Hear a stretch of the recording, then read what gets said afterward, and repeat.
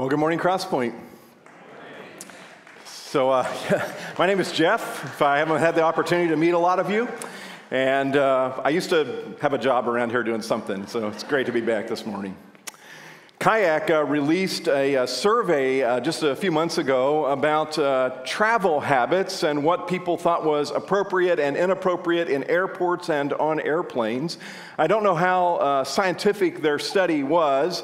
Some of the results caused me to question that, but here were some of their do's and don'ts when you're flying. If you're yet to travel this summer or this year, you might keep these in mind.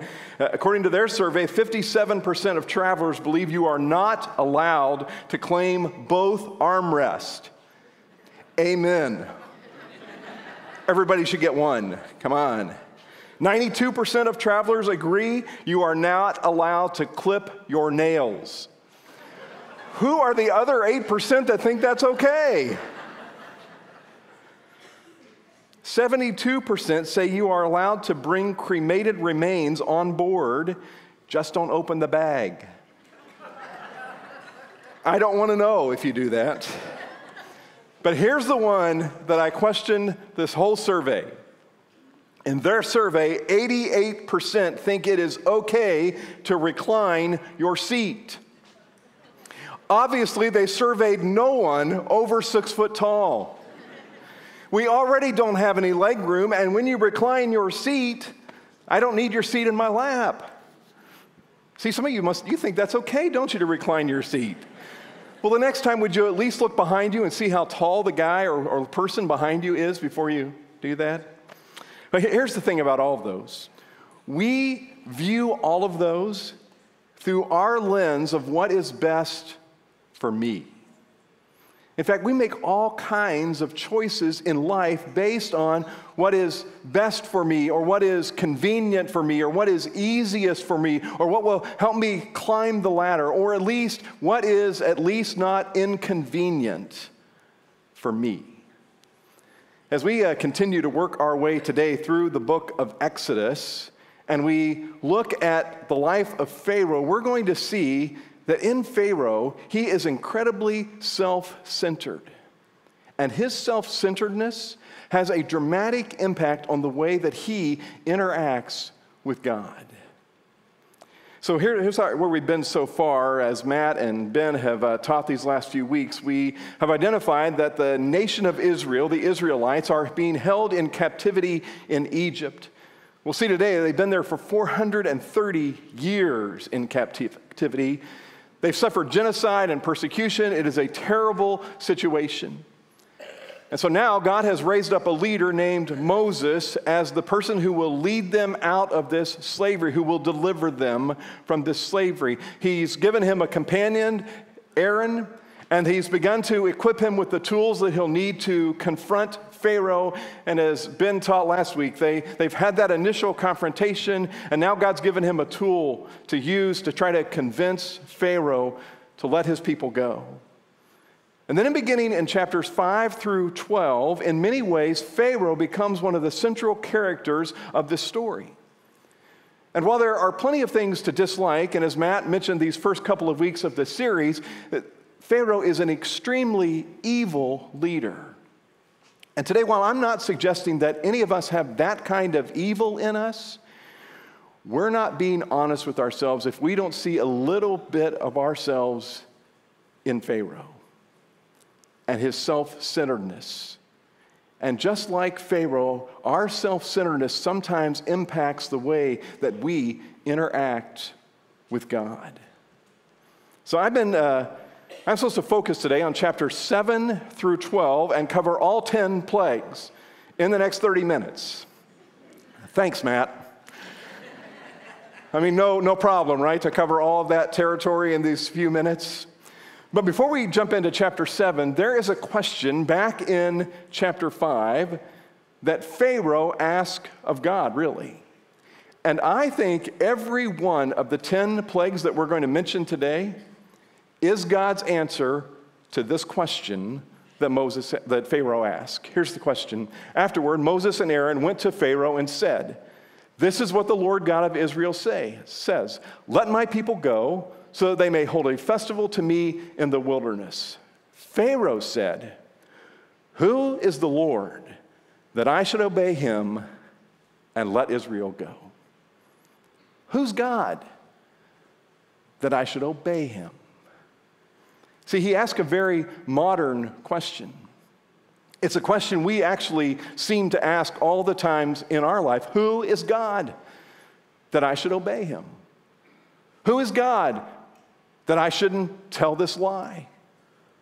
Who is God that I should obey his command to not have sex outside of marriage? Who is God that I should trust him when he tells me to be connected in community with other people? Who is God that I should obey him when he says not to gossip? Who is God that I should trust him and practice tithing in my life? Who is God that I should obey him? Why should I trust him? And you know what? We are good with God as long as he doesn't meddle in certain spaces of our lives. But when he tells us what to do in certain parts of our lives, we ask this question: who is God that I should obey him? Well, God is about to answer that question for Pharaoh in some very dramatic ways. And really, after God begins to answer these questions, there's a new question that we ought to ask of Pharaoh. And really, this is a question we probably ought to ask of ourselves. How many times does God have to speak or act before I respond?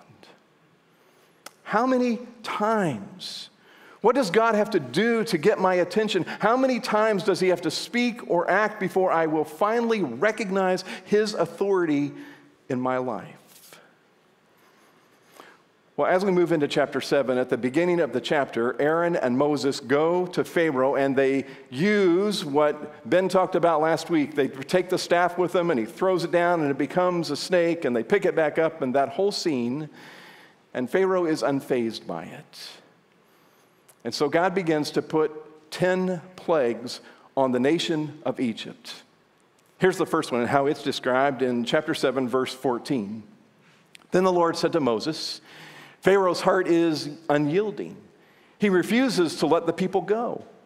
Go to Pharaoh in the morning as he goes out to the river, confront him on the bank of the Nile, and take in your hand the staff that was changed into a snake. Then say to him, 'The Lord, the God of the Hebrews, has sent me to say to you, let my people go, so that they may worship me in the wilderness. But until now, you have not listened. This is what the Lord says. By this you will know that I am the Lord.'" Right? Who is God that I should listen to him? Who's God that I should obey him? He's about to show him. "With the staff that is in my hand, I will strike the water of the Nile, and it will be changed into blood. The fish in the Nile will die, and the river will stink, and the Egyptians will not be able to drink its water." And God does exactly what he promises. He turns the water into blood. It is not drinkable. It stinks, the fish die. It is a difficult situation. And yet Pharaoh seems unmoved by it. And we have to ask, how many times? And the answer, obviously, at this point is at least one more time. And so God sends another plague. Exodus chapter 8 begins to describe it. Then the Lord said to Moses, "Go to Pharaoh and say to him, 'This is what the Lord says. Let my people go so that they may worship me. If you refuse to let them go, I will send a plague of frogs on your whole country. The Nile will teem with frogs. They will come up into your palace and your bedroom and onto your bed and into the houses of your officials and on your people and into your ovens and kneading troughs. The frogs will come up on you and your people and all of your officials.'" There are frogs everywhere. This would be Matt's greatest nightmare in life. I know he's mentioned it before, he doesn't like frogs. I'm here to tell you today, because he gave me so much scripture to cover, I'm here to tell you today, he's not just a little bit afraid of them, he's ridiculously afraid of them. I think it was some kind of failure in our parenting somehow, that he is so afraid of frogs. So these frogs are everywhere. But again, Pharaoh is not moved. And we ask, how many times Does God have to speak or act before he will respond? And so that follows there's then several more plagues that begin to happen. One is gnats, or some have translated this as lice, that crawl into their nostrils and their ears and embed themselves. Followed by insects, which most would translate this as flies. And it describes that they're everywhere, like you can't walk on the ground without stepping on these flies. But here's something interesting from this point on. God starts with this plague, and it's now just on the Egyptians. Where the Egyptians are, there are flies everywhere, but just over the way where the Israelites live, no flies. God begins to make a distinction. Then the flies are followed by livestock dying. Their livestock begins to die. And this is not just, we won't have any bacon for breakfast in the morning or any steaks to eat tonight. This was their livelihood. So much of their income was derived from this livestock that was now dying in this plague. That's followed by boils on the Egyptian skin, the only plague that seems to personally affect them, their bodies. These painful boils come on them. That's followed by hail, and it's described there that it's a massive storm. There is lightning and giant hail that crushes their plants and shreds their trees. I mean, Jim Cantor would have been there to cover it. It was devastating. And that's followed by locusts who wipe out the rest of their crops. You can look up Las Vegas in 2019. They had locusts everywhere. It probably was worse than the pictures you'll see there. And then that is followed by darkness. And not just, it got dark at night. This is darkness like in a cave, where you can't see your hand in front of your face. And yet God, this is only God can do this kind of stuff. This darkness pervades where the Egyptians are, but like just across the street, just down the way, the Israelites have light. And how does God do that? I don't know. Only God can do these kinds of things, but he brings darkness on them. 9 devastating plagues. And still, Pharaoh is not willing to acknowledge God's authority and obey him. Now, what keeps him from being willing to obey God? What keeps him from acknowledging God's authority? How many times does God have to speak or act? Well, I think there are several reasons in Pharaoh's life that keep him from being willing to obey God. And friends, here's what I want us to see this morning. I think sometimes some of these are the same reasons that we struggle to recognize God's authority over our lives. Let me show you what I'm talking about. If we go back to the plague of the blood, the very beginning in Exodus chapter 7, we read this: the fish in the Nile died, and the river smelled so bad that the Egyptians could not drink its water. Blood was everywhere in Egypt. Then get this part. But the Egyptian magicians did the same things by their secret arts. And Pharaoh's heart became hard because he would not listen to Moses and Aaron, just as the Lord had said. Instead, he turned and went into his palace and did not take even this to heart. Somehow, Pharaoh's magicians were able to duplicate this plague. And I can't explain that. I think the power of Satan is somehow involved in them being able to duplicate this. I can't explain it exactly, but they duplicate it. Here's what I began to think about as I was studying for today. God had already sent this plague of blood. The water in Egypt had already turned to blood. It was nasty. It stunk. The fish were dead. It was already a bad situation. So what possesses these magicians and Pharaoh to say, hey, let's take this situation that's already really bad and let's duplicate it and make it even worse? I mean, how ignorant. All because they had a desire to somehow prove that they were equal with God. Friends, I think sometimes we do the same ignorant thing in our lives. And it's one of the reasons that we struggle to obey God. We act as though I'm God's equal. Now, we would never be as blatant as Pharaoh and his magicians. But friends, we find ourselves in difficult situations, and rather than just trusting God and listening to Him, we grab hold of the situation ourselves. We think we can take care of it, and we try to fix it on our own. And how often do we just make matters worse because we tried to fix it ourselves? It's like me and plumbing. Like, especially when we owned our house in Cape Coral, I would think at times, I could fix this. It doesn't seem like a big deal. I'll just watch a video on YouTube, or I'll read something. If the plumber can do it, certainly I could fix it too. And I'd get into it, and I would always just make it worse. It ended up costing me way more money probably to get it fixed in the long run because I messed it up. I made a bad situation even worse. And somehow it seems like in our lives we behave as though we think we are smarter than God. I can figure it out all by myself, God. But we just make matters worse. It's as though we say, hey, God, I know what you're saying, but if I do that, it just doesn't seem like a good financial decision. Or God, I hear what you say in the Bible, but if I do that, then people will think I'm some kind of weirdo. God, how about I do it this way? How about I do it my way? Who's God that I should obey Him?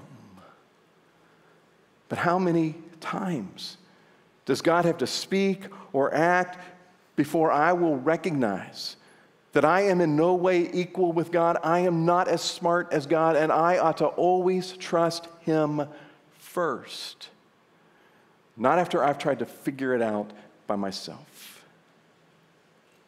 Then let me remind you again of what happens with the plague of the frogs in Exodus 8. Then the Lord said to Moses, tell Aaron, stretch out your hand with your staff over the streams and canals and ponds and make frogs come up on the land of Egypt. So Aaron stretched out his hand over the waters of Egypt, and the frogs came up and covered the land. Now here's what's interesting about this. Most scholars believe that every one of the plagues was to confront one of the 114 gods, little g, that the Egyptians worshipped. Right? One of those gods was Heket, the frog god. I've got a picture here for you. Right? Ridiculous. They worshiped this god. And I think the plague of the frogs was God's answer to say, you know what, the one who actually created the frogs is greater than your false god. See, friends, here's the reality for us. One of the reasons that we sometimes struggle to obey God is we've got other gods. We've got other gods. We've got other things in our lives that we have decided are more important to us than God is. We've decided that based on how we spend our time, our resources, what kind of attention we give to it, how much we focus on it. We've made it more important in our lives than God. It's become another god to us. One of the other gods that the Egyptians worshipped was a god named Happy. Right? They believed this god gave them fulfillment in life. This god was the source of the good life, thus the name. And you know what? I think it's a basic human instinct for all of us that we want to find the good life. We want to experience the happy life. That's why we have all the commercials that we do.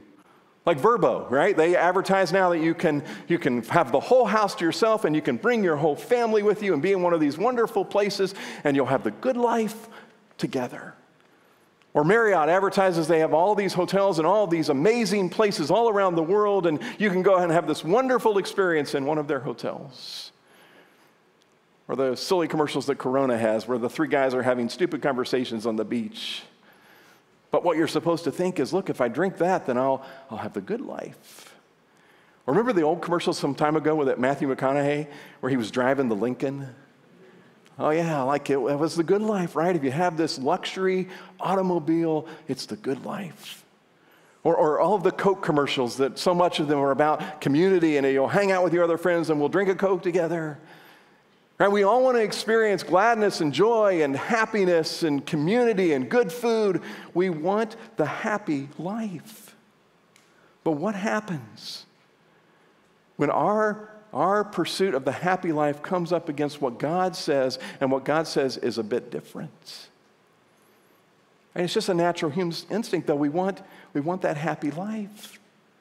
But so often when we come up against it, we have to make a choice between what God says and the pursuit of this happy life, which for us, pursuing this happy life, we figured out that we can pursue that by climbing the ladder or accumulating wealth or burying our pain in some kind of addiction or substance or satisfying our sexual desires or thinking we'll get our kids everything they need so that somehow they can get ahead in life. And when our desire for the happy life comes up against something that God desires for us, how often do we choose the happy life over what God says? Because we've made the happy life a God in our life. You've all seen probably the quote from Tom Brady, NFL quarterback who's retired now. Thank goodness. And, he's like won all these Super Bowls, and so after he'd won yet another Super Bowl, and he's got all this money, and he can go anywhere and do anything, and at this time when he said this, he was married to a beautiful woman, had a great family. I mean, the only thing wrong in his whole life was that he picked the wrong college to go to. Other than that, he had this like wonderful life, and he says, this is his quote, he said, I was sitting on the bed after winning one of those Super Bowls, and I thought to myself, is this it? Is this it? Is this all there is? Jesus promised when he was teaching one day that I have come to give them a rich and satisfying life. Right? God wants us to come to understand that the hungriest part of our heart can only be fulfilled by him. I wonder this morning, if God were going to send a plague into your life today to confront some false god, something in your life that you have made more important than God, what false god would he need to come after in your life? What thing, what person have you made more important than God that he needs to confront you about? And how many times will God have to speak or act before I come to realize that only he can bring true fulfillment in my life? I don't need any other gods. I just need to trust him as my heavenly Father. Then I think there's one other thing that I want to point out that causes Pharaoh to have this unyielding or hard heart that's repeated over and over and over again throughout these chapters. Look at Exodus chapter 8, and yet another one of the plagues. Then the Lord said to Moses, get up early in the morning and confront Pharaoh as he goes to the river and say to him, this is what the Lord says, let my people go so that they may worship me. If you do not let my people go, I will send swarms of flies on you and your officials and your people and into your houses, and the houses of the Egyptians will be full of flies. Even the ground will be covered with them. But on that day, I will deal differently with the land of Goshen, where the Israelites live, where my people live. No swarms of flies will be there, so that you will know that I, the Lord, am in this land, and I will make a distinction between my people and your people. This sign will occur tomorrow. Now, remember, God has said to Moses, and Moses has repeated to Pharaoh, that Pharaoh is to let his people go, let them go into the wilderness, a 3-day journey, and worship him there. Look what Pharaoh says next. Then Pharaoh summoned Moses and Aaron and said, go sacrifice to your God here in the land. But Moses said, that would not be right. The sacrifices we offer the Lord our God would be detestable to the Egyptians. And if we offer sacrifices that are detestable in their eyes, will they not stone us? We must take a 3-day journey into the wilderness to offer sacrifices to the Lord our God as he commands us. Right? God has said, go a 3-day journey and let them worship me there. See, here's one of the other reasons that we seem to sometimes struggle to obey God. We've got a counteroffer. And that's what Pharaoh does here, right? God said, go, let him go 3 days journey. Pharaoh says, okay, how about this, God? They can worship you, but they just do it right here in the land. He treats God as if he's buying a used car. Hey, I know the sticker price says $15,000. How about I give you $12,500? But God is not a used car salesman, and he's not interested in making bargains or hearing your counteroffer. He just expects us to recognize his authority in our life and obey him. And here's what this looks like in our lives so often in a number of different ways. We often want to bargain with God over sin. God, it's just a white lie. Isn't that okay? God, I'm just looking at some pictures on the internet. Isn't that okay? God, I know I have a temper, but man, that's just the way I am. Isn't that okay? And we want to bargain over sin. Sometimes we want to bargain with God over his plans for our life. God, I want to follow you, but man, don't ask me to go there. God, don't ask me to share Jesus with my friends at work. God, I want to be a Christian, but I don't want to really fully become like Jesus. We want to bargain over his plans. Or sometimes we want to bargain with God over our circumstances. I mean, when everything's going good, we're praising God and we talk about all his blessings in our lives, but then when things get difficult, we get mad at God, we get angry, we blame him, we think he's unfair. You know, we'll praise God if all the planes today that are in the sky land safely, but let one of them fall out of the sky, and we say, where was God? Why is he such a cruel, unfair God? How many times does God have to speak or act before we realize that he doesn't want to bargain with us? How many times does he have to speak or act before we will just recognize his authority and submit our will to his? Well, they go through all of these plagues, and Pharaoh's heart is unmoved. Right? And we read through all this and we ask, right? How many times? How many times does God have to act before Pharaoh will quit saying, who is God, that I should obey him? Well, as you move on into the latter parts of chapters 11 and 12, we come to the 10th and final plague. God does not give a warning to Pharaoh about this plague, but he does warn his own people, the Israelites. God sends Moses, and Moses warns them that you need to sacrifice a lamb. You need to take some of the blood from that lamb and put it over your door frame and on the side posts of the door frame. Then you need to prepare a special meal, including the meat of that lamb, a meal that would later become known as the Passover meal. And Moses warned them that about midnight, the death angel was going to come. I don't know if this is the original place where parents began to say nothing good happens after midnight, but maybe. And Moses warns them that after midnight, the death angel is coming. And the death angel is going to take the life of the firstborn of every one of the Egyptians. But as long as they have sacrificed the lamb and put the blood on the doorframe of their house, this death angel will pass over their homes, the Israelites, and they will be spared. And here's what happens. Exodus chapter 12. At midnight, the Lord struck down all the firstborn in Egypt, from the firstborn of Pharaoh who sat on the throne, to the firstborn of the prisoner who was in the dungeon, and the firstborn of all the livestock as well. Pharaoh and all his officials and all the Egyptians got up during the night, and there was loud wailing in Egypt, for there was not a house without someone dead. Friends, for the Egyptians, this was a horrific night. There is no glossing over what their disregard for God and their disobedience led to.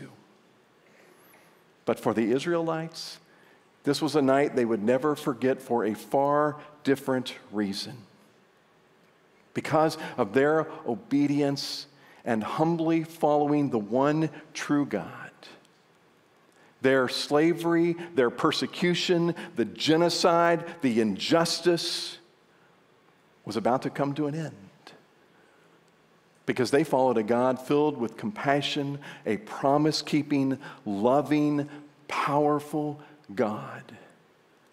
And for them, 430 years of captivity was about to come to an end. Because God had acted. And what happened that night? would for us become a foreshadowing of our deliverance from sin. Paul, in writing to the church at Corinth, followers of Jesus just like us, wrote, Christ, our Passover lamb, has been sacrificed for us. Jesus went to the cross, shed his blood in our place so that we could be delivered from our sin. And 100 or so years after the Israelites were delivered from captivity, and hundreds of years before Jesus would come, Isaiah wrote these words, promising what would happen. But he, meaning Jesus, was pierced for our rebellion, crushed for our sins. He was beaten so we could be whole. He was whipped so we could be healed. He was led like a lamb to the slaughter. He made the sacrifice for us. I know I've told this story before. I've told it at camp. But I want to remind you of this story today. For some of you, it's just a reminder of this story because I think it ties what happens in Exodus with what Jesus does for us so clearly. For years, I served, when Peg and I lived in Ohio, I served, and Peg actually, we did it together initially. We served at a middle school week of camp. Peg likes middle school kids. Me, maybe not quite so much. Sorry. And one day during camp, they would bring a lamb. Local farmer would bring a lamb by and kind of tie it up outside where the kids would be passing by all day, and they would begin to interact with it. They'd pet it, they'd talk to it. Some of them would name it. That night, we took all the kids out to a field and had it all set up with some chairs there and had built a stone altar in the front. And some guys acting, dressed in Old Testament garb, came out carrying that lamb. The same lamb the kids had played with all day, they'd gotten a little attached to, they'd named it. And they took that lamb and they'd place it on that altar. And they'd talk about this lamb being the sacrifice for sins. And then he would pull out a long knife. And he'd raise that knife high in the air as though he was going to slaughter that lamb and sacrifice it. And the kids would respond and gasp, and they couldn't believe it. Sometimes there were tears. But just as he would begin to lower that knife, a loud voice from behind everyone would holler, "Behold, the Lamb of God who takes away the sins of the world." And everyone would turn. And there, just in the distance, was someone portraying Jesus hanging on the cross. The Lamb of God who takes away the sins of the world. The one who delivers us from our Egypt, from our sin. Friends, if you're in this room today and you've not yet made a decision to follow Jesus and to publicly declare your desire to follow him by being baptized, then please don't leave today without making that decision. He's the only Savior. He's the only source of forgiveness. He's the only hope. He's the only way our sins can be forgiven. But he died on the cross so that you could have that gift of salvation, so he could be your sacrificial lamb. Some of us will be down here at the front at the end of the service. We'd love to talk with you about how you could make that decision. Friends, for the rest of us, he's our Savior. And this week, as we go through life and we find ourselves in those moments where we're wrestling between going our way and doing what God says, listen, don't fool yourself into thinking that you are somehow equal with God. We are not. Don't think that you can bargain with God. You can't. Don't allow yourself to put other things more important to God and make them gods in your life. Ask yourself, how many times does God have to speak or act before I will recognize his authority in my life and trust him? What more does God have to do than sacrifice his only son on the cross for me? Who is God that I should obey him? Well, he's the Savior. What more does he have to do? Would you pray with me? God, would you help us to recognize your authority in our life? God, would you help us to submit our will to yours? Because God, if we're honest this morning, all of us in our hearts, we have a tendency towards self-centeredness. We want to make life about me and what's easiest, and God, it gets us off of the track sometimes. Well, God, I ask today for forgiveness even this week when I've done that, when I've, rather than listening to you, gone my own way. God, I pray that for everyone in this room. Father, there are some here today, maybe who have never said yes to Jesus as their Savior. I pray, God, you'd work in their heart right now in this moment so they know they shouldn't leave this place without saying yes to you and beginning to follow, and they'd have that conversation with someone today. God, help us to submit our will to yours. Help us to submit, to recognize your authority. Remind us, God, every day this week, who is God that I should obey him? Well, he's my Savior. And what more do I need? In Jesus' name we pray. Amen.